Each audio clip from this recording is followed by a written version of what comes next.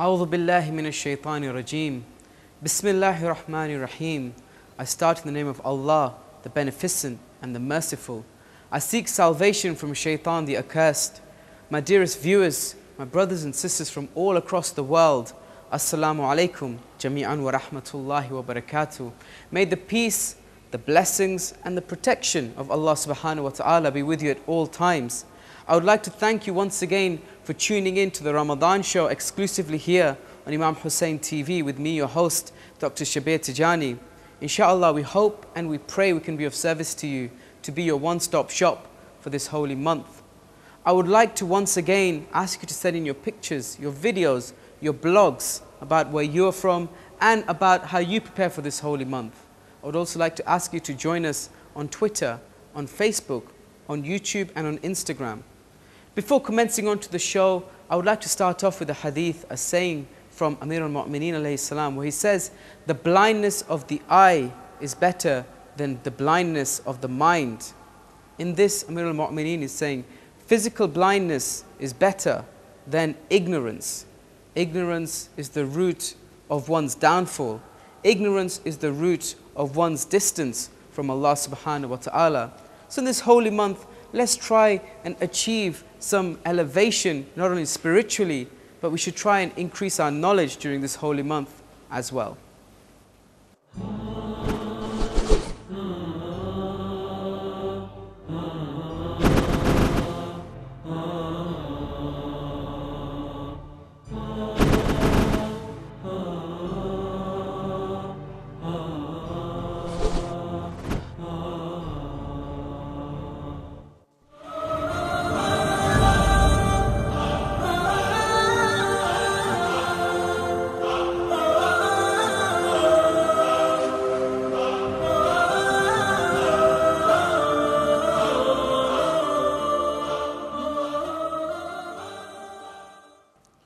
In this episode, as we talk about spiritual refinement, I want to talk about that one trait that is encouraged by all of the A'immat al-Tahirin and by Allah subhanahu wa ta'ala himself. It is said in the Quran, and if you pardon and forbear and forgive, then surely Allah is forgiving and merciful. This trait is forgiveness. There are three main stages of forgiveness, and inshallah we'll go through each of these in turn, which are mentioned in this verse. To really forgive a person, you must go through all three of these stages. The first of these stages is pardoning, which means overlooking the wronged or the wrong person or the person who's wronged you in any way whatsoever. According to Amir al-Mu'mineen alayhi salam, pardon is the crown of all noble qualities. Pardoning could include making excuses for the person, giving them another chance, understanding their weaknesses, not taking it too seriously and not focusing on it continuously. Going through this stage speeds up the process of genuine forgiveness. The second stage is forbearance. By this I mean to refrain from reproaching through words and actions. Sometimes we forgive but cannot resist the temptation to speak about it and remind the other person of the hurt they inflicted. Words, gestures, even feelings are a constant reminder of the hurt that we have forgiven but cannot get over. True forgiveness entails complete forbearance. If we went through the first stage conscientiously, the second would be easy. The Holy Quran says, so overlook with a gracious forbearance. Imam Rida alayhi salam, in explaining the word saf in this verse, says it means to pardon and forgive someone without punishment, harshness or reproach. The third and final part is actually forgiveness. Forgiveness means erasing the deed that has been done and removing any negative consequences from the deed or from what it warrants. When Allah forgives a deed, He will not punish the doer for it. It is removed from the book of deeds. Forgiving someone means that no thought of retaliation or revenge remains. It means that the slate is clean and that we're starting over again. It's as though the crime was never committed in the first place. There are some points to ponder over at this stage. Something for us to think about, especially in this holy month. When we come across people who we think have wronged us, Whether rightly or wrongly, we sometimes hold a grudge. We sometimes think about it constantly. Sometimes we even want revenge. These are all things that are discouraged amongst the A'immatul Tahireen. If someone is genuinely sorry for what they've done, forgive them.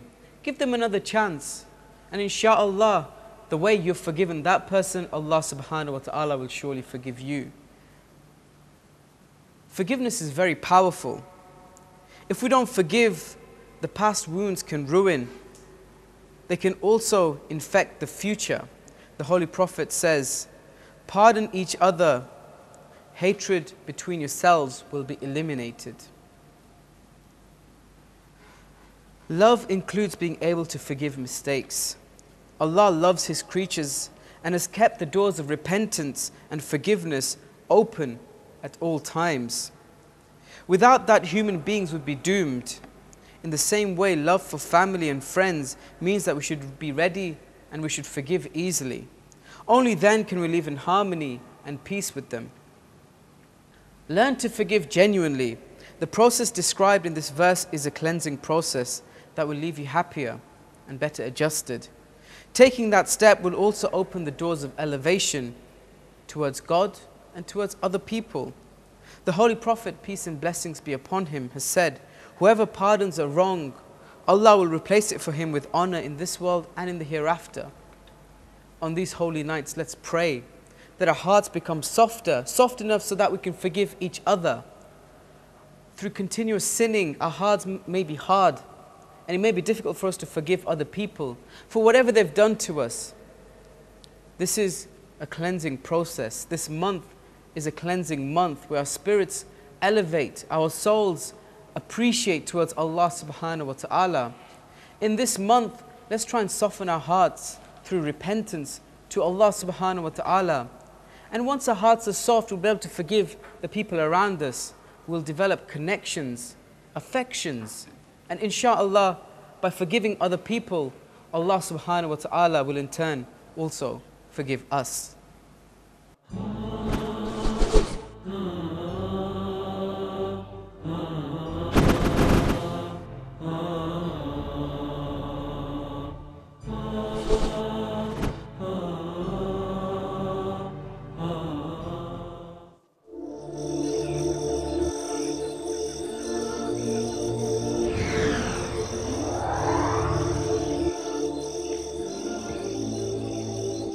Imam al-Sadiq, may the peace and blessings of Allah be upon him, has said, if the month of Ramadan remains safe and sound with respect to sins, then the entire year shall also remain so. The month of Ramadan is the beginning of the year.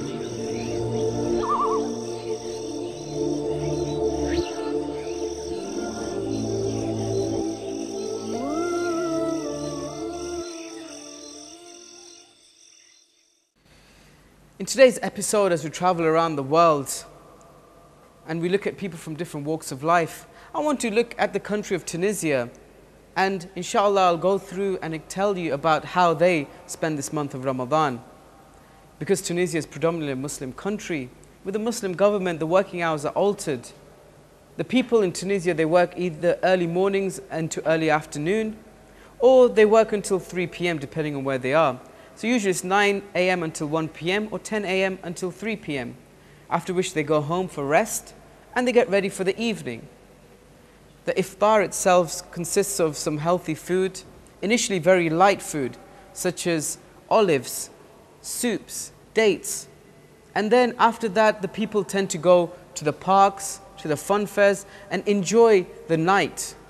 After a few hours, they come home and they have the main meal. And because the Tunisian diet is the Mediterranean diet, it's usually very healthy. So they have things like roast chicken, fresh fish. And then the people stay up until the time of suhoor. And at the time of suhoor, they have something very light, such as yogurt, cheese, olives, after which people go to sleep. As I've mentioned, during the main nights, or during most of the nights of the month of Ramadan, people go to the park. However, in the last 10 nights, when it's the time for a'mal, they go to the mosques and they recite their a'mal, their dua, their prayers, and they fulfill their obligations, as is the norm with the Shia community. Inshallah, I would like to ask you to send in your videos, your clips, your pictures, your blogs about where you are from to show us how you prepare for this holy month. As I've said before, and I'll say it again, it is very interesting to see and get an insight into your lives and to see how you prepare yourselves and how it is different from other people from around the world. It is amazing to see how everyone, despite their different cultural traditions, come together, and they come together to serve one Lord, Allah subhanahu wa ta'ala.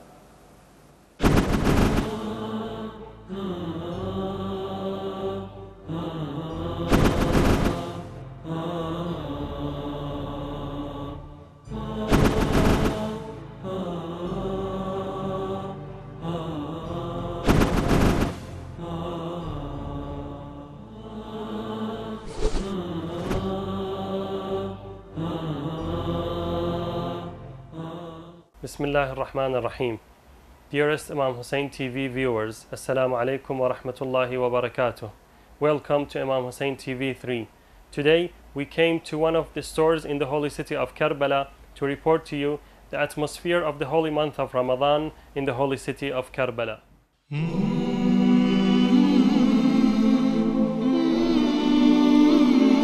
Dearest viewers, let's have a word with one of the brothers here. Assalamu alaikum. وعليكم السلام ورحمة الله وبركاته. ممكن تتفضلين عن الأجواء بمدينة كربلاء خلال شهر رمضان المبارك؟ شهر رمضان هو شهر الرحمة. سبحان الله، هالشهر هذا في شيء عجيب غريب يختلف عن بقية كل الشهور، سبحان الله، وهو شهر الله. شهر رمضان خاصة بجوار الإمام الحسين سلام الله عليه وأخيه أبو الفضل العباس يتميز بطابع جدا جميل، اللي هو تواصل الزوار ووفود هالمدينة المقدسة هذه وعدم انقطاعها. يعني هي إذا كان بشهر رمضان أو بغيره، بس بشهر رمضان لها فت خاصية المدينة المكرمة هذه بشهر رمضان، لأنه أغلب الناس بهالفترة هذه يعني يعتبر اللي بيهم ماخذ إجازة مثلا من عمله أو شيء بشهر رمضان وغيره، وبالإضافة للحلقات القرآنية اللي موجودة والمحاضرات اللي باستمرار موجودة بالإمام الحسين سلام الله عليه، تكون فد حافز أو دافع، أو الأجواء الروحانية اللي موجودة بالإمام الحسين وأخيه أبو الفضل العباس، فتكون في طابع مميز لهاي المدينة يختلف عن بقية المحافظات. أكيد.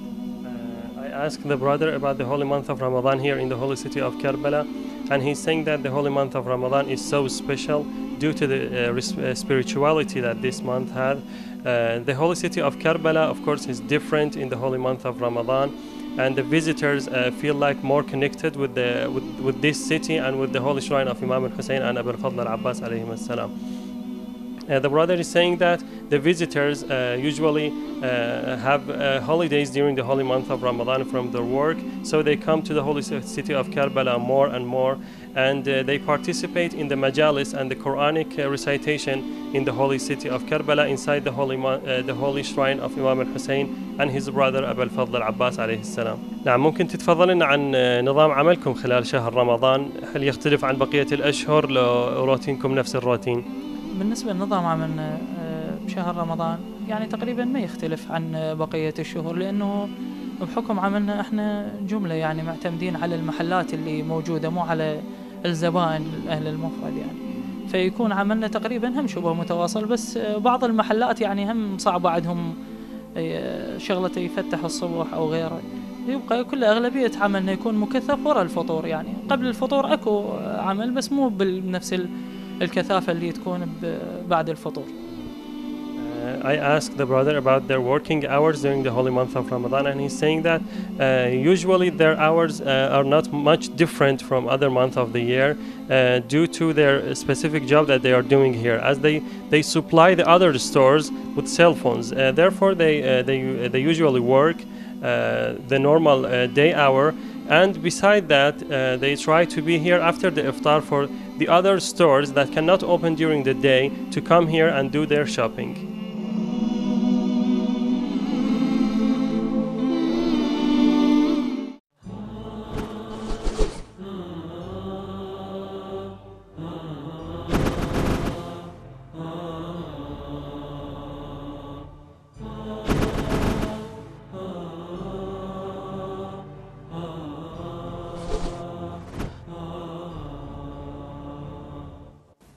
Inshallah, in today's medical tips and health advice, we'll be continuing our theme of exploring the beauty of the human body. We've talked about the ailments, the diseases and the illnesses, and now we talk about Allah's beauty, His mercy, His infinite blessings and His miracles, in that we as the human beings are the perfect animals. And in the human body there's no system which is more perfect than the nervous system, the brain. Scientists have explored the whole planet. They've tried to make their own things, and no creation is greater than the human brain. And one thing in the human brain which surpasses all other creatures is the ability of the human to rationalize things, to think things through and to act based on rational thinking. Inshallah, today we will talk about the spinal cord or the spinal column and the peripheral nervous system. Yesterday we talked about the brain and the special senses, and we talked about why the brain and the special senses are so specialized at what they do, and they make the human being complete. The spinal column consists of a few things. There is the spinal column itself and the spinal cord, and it's surrounded by cerebrospinal fluid. This fluid allows it to be intact and allows everything to happen the way it does. The CSF is actually a rehydrator, and the fluid circulates through the brain or through the spinal column and around the brain as well. The spinal column itself consists of grey matter and white matter. It consists of many nerve fibers that run up towards the brain, and many nerve fibers that run down from the brain towards the peripheral nervous system. The spinal column also is made in such a way that different parts of the spinal column supply different parts of the body. And it's related and it's linked based on whereabouts it is and embryological development, such as the thoracic nervous system. Thoracic nerves, which are formed in the chest area, are actually supplying things like the arm and the chest wall, whereas the lumbar and sacral regions, lower down in the spinal column, supply the legs and the thighs and the lower abdomen. And therefore we find that the nerves have developed as the human being has developed in the womb, embryologically. The peripheral nervous system is specialized in that it contains many fibers that leave the spinal column and head out to the rest of the body, and nerves that head in from the rest of the body into the spinal column. The nerves that head out tend to be motor nerves, nerves that control muscle contraction, for example, and the nerves that come in tend to be sensory nerves. Different types of sensory nerves take in different types of sensations. So, for example, the sensory nerves for heat and for vibration take in that information to the spine. The senses for pain exists in two types. There's a sharp pain and there's the dull pain. So there's C fibers and A delta fibers, and they take in the information towards the spinal column. There's many other types of nerves as well, such as proprioceptive nerves. These are designed to look at where the joints are in terms of position in space. And therefore the human being, when it's got its eyes closed, if I hold my hands out, I know that my hands are in front of me without actually feeling them, and I know when my fingers are being moved, because these specialized nerves in the tips of the joints or on the joints themselves allow the sensation to travel up towards my brain, and for my brain to realize that the finger and the joints have actually moved and which position they're in. Similarly, there are other nerves which supply or come from the peripheral nervous system and head centrally up towards the brain, where they get processed in the primary somatosensory cortex in the parietal lobe, as we explained yesterday, and then that gets fed into the frontal lobe, where we get to plan our next action based on the sensation of everything around us. There's some more nerve fibers found in the peripheral nervous system. The motor fibers, which come from the nerves or from the spinal column, head out towards the muscles, and then they supply individual muscle areas. And when the brain is thinking, or when the brain wants to contract the muscles, these nerves are initiated or engaged, and they cause muscle contraction. Similarly, there are other nerves which act upon the other parts of the body. I'm going to go into the autonomic nervous system in a bit, but I just want to talk something about reflexes. I'm sure that when you go to see your general practitioner, sometimes if you have certain problems, they test your nerves. For example, the knee, the patellar reflex, they put a tendon hammer and they tap the knee, and then the foot somehow just extends and then goes back. Some of you might be wondering how that happens. The reason is that there's actually a reflex arc that's formed by the way that the nervous system works. So apart from the system where you feel a sensation, it travels all the way up to the brain, you process it, and the brain sends information to the motor cortex, and then you act based on that information that you have. There is also a reflex arc where the peripheral nerve goes straight in the spinal column, and a reflex comes straight out from the spinal column straight to the muscle, and therefore we find that the response is very quick. What are we looking for when we tap the reflex or when we tap the kneecap? It's actually the patellar tendon that we're tapping, and what we're looking for is to see what the reflex is. If it's too much of a reflex, we're worried that there could be a problem with the brain. If it's too little of a reflex, we're worried that it could be a problem with one of the peripheral nerves.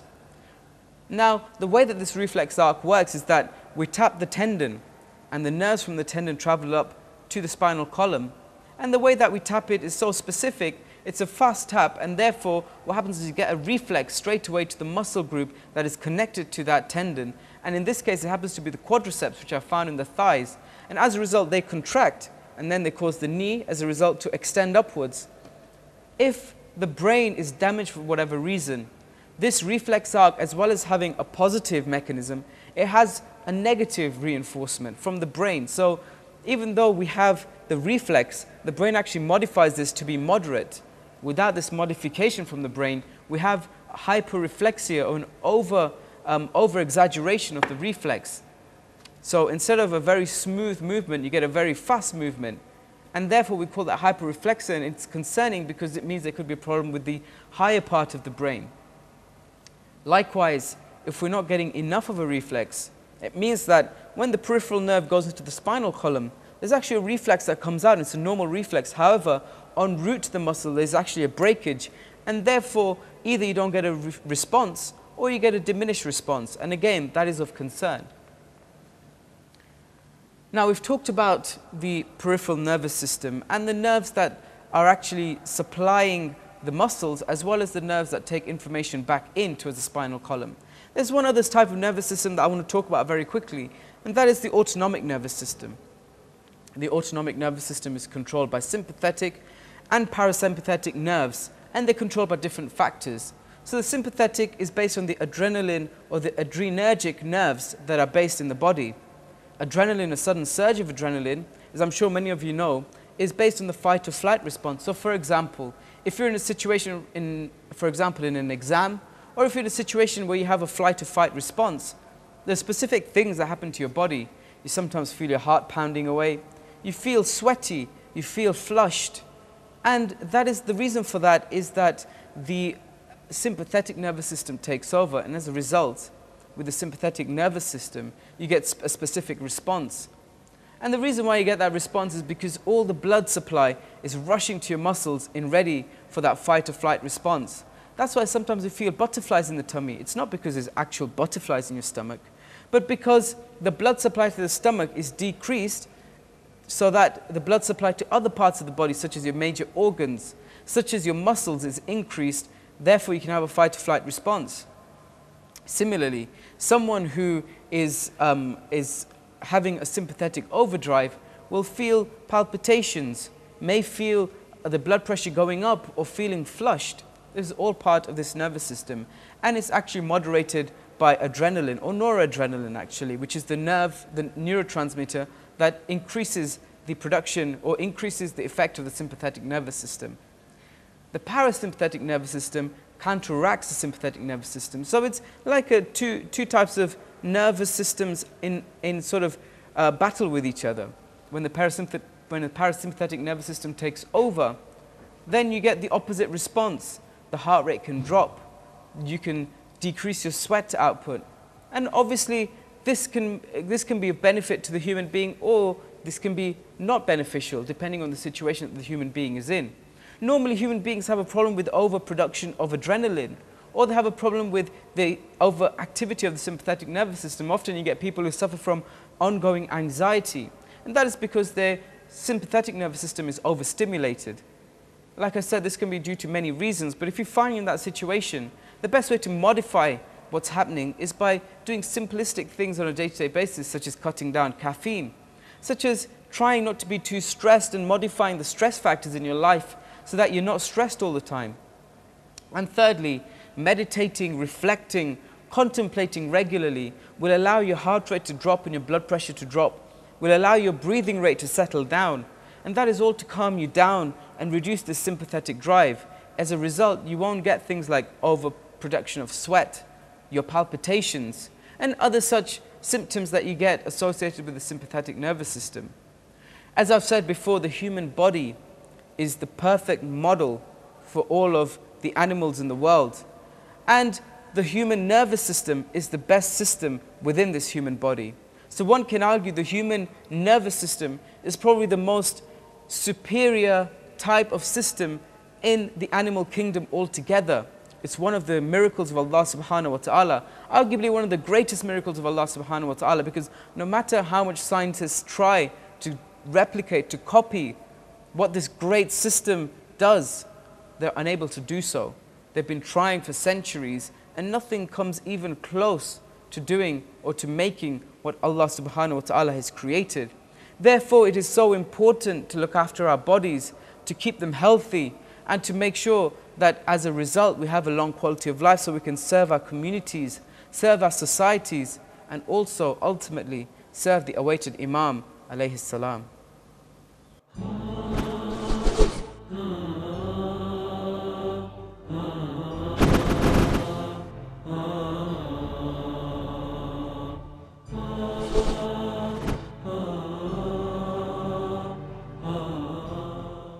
During the time of Imam Hussein, peace be upon him, a man came to him and said, I frequently disobey Allah subhanahu wa ta'ala and cannot prevent myself from sin. For this reason, can you please give me some advice so I can keep myself away from committing sins? Imam Hussein, peace be upon him, said to him, do 5 things and then commit as much sin as you want. The sinner said, please inform me of those 5 things. Imam Hussein said, number 1, do not eat from the provisions of Allah subhanahu wa ta'ala, and then do whatever you like. The sinner said, what will I be able to eat? Because whatever in this universe is from Allah subhanahu wa ta'ala. Imam Hussein then said, then leave the earth of Allah subhanahu wa ta'ala, then do whatever you like. The sinner said, oh Imam, this is more difficult than the first one. If I leave earth, then where will I go? Every place belongs to Allah subhanahu wa ta'ala. Imam Hussein then said, then find a place where Allah cannot see you and then do whatever you like. The sinner said, but O Imam, nothing is hidden from Allah subhanahu wa ta'ala.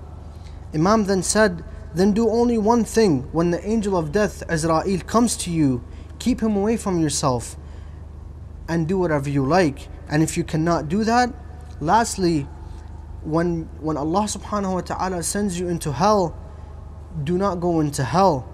And if you cannot do that, then commit whatever sin you want. The sinner said, that's it, O son of Prophet Muhammad. From today, Allah subhanahu wa ta'ala will never find me in a situation which He dislikes. Wassalamu alaikum wa rahmatullahi wa barakatuh.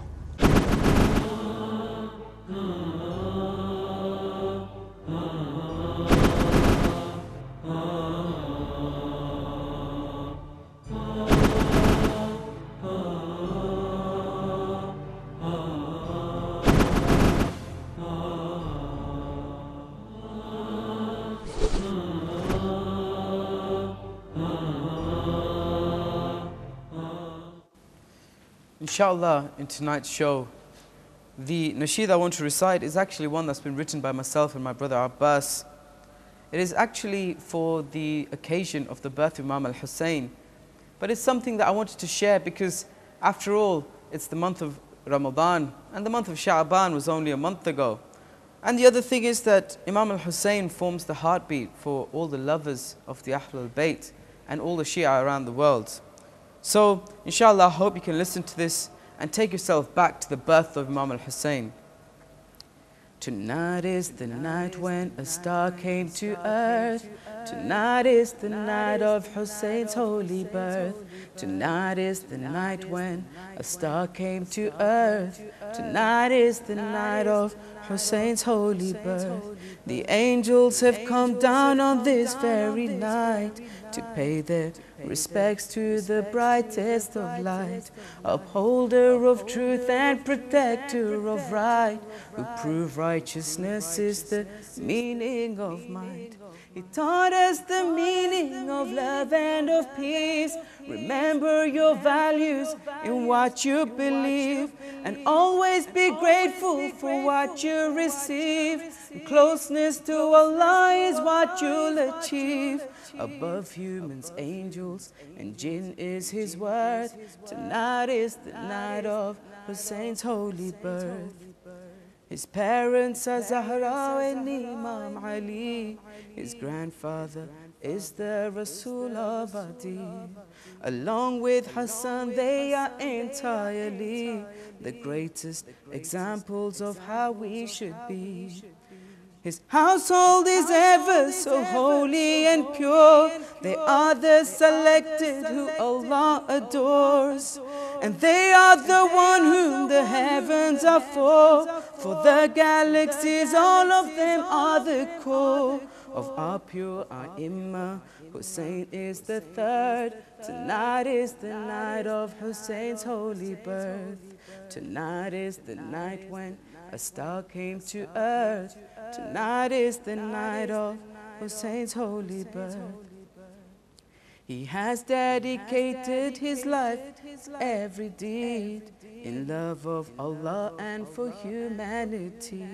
Personification of nobility, of righteousness, of love and of purity.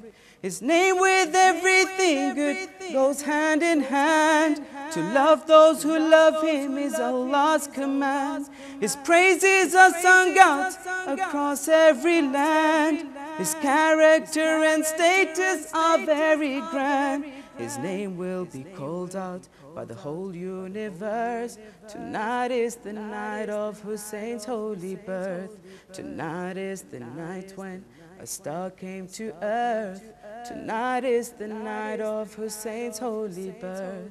Tonight is the night of Hussein's holy birth.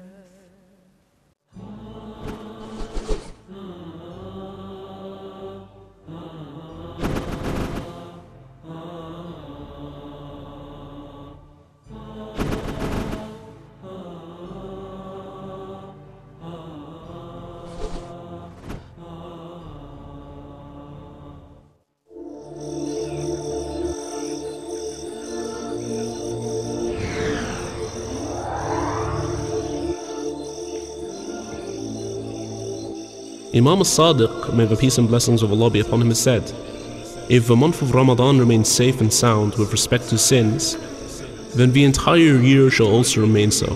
The month of Ramadan is the beginning of the year.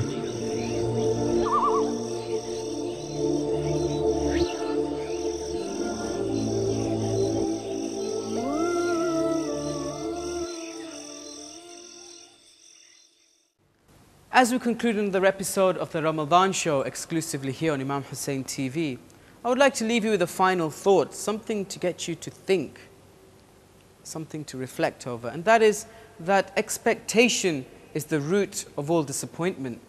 If we have high expectations in life, high expectations that people will give us something, high expectations that everything will be ours, it would only end in disappointment because we cannot attain everything in life. We strive, we have ambition, and that's good, but hoping and wanting everything, having the greed of expectation for everything will only lead to disappointment. I would like to once again thank you for tuning in and watching, and inshallah we hope we've been of some service to you. I would like to once again ask you to please send in your videos, your pictures, your blogs about how you've spent this holy month. And please join the debate on Twitter using the hashtag IHTVRamadan. Before going, I would like to bid you farewell with these following words. Wassalamu alaikum jami'an wa rahmatullahi wa barakatuh.